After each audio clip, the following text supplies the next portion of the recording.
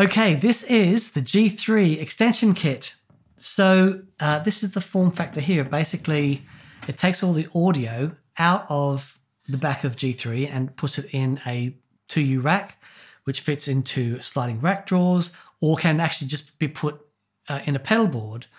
So then what you can do is, put your pedals in a rack or, in the board, and you can have this out with your amplifier, sort of with the amp or at the back of the stage, and then you can run the floor controller unit just using a 7-pin DIN cable.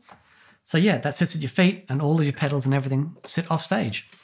So yeah, that's really cool. The other similar unit that we have is called the G3 Hub. So you see it's the same form factor as the extension kit.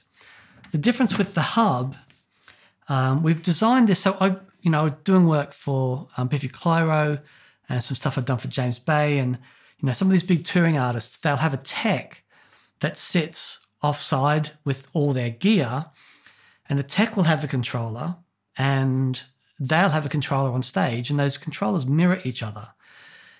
So if the artist, walks off somewhere, the tech can change the presets, or the artist comes back and starts, changing presets. And basically those units talk to each other. Well, this is the hub.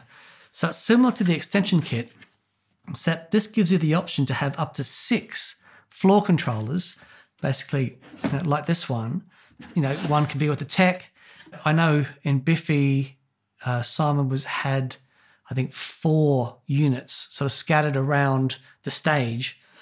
So yeah, this gives you the ability to have up to 6 floor controllers, all running back to, the pit where all your gear is kept, and, one there for the tech. But the thing is, all of the controllers are all synced up. So you press a preset on any one of those and they'll all change.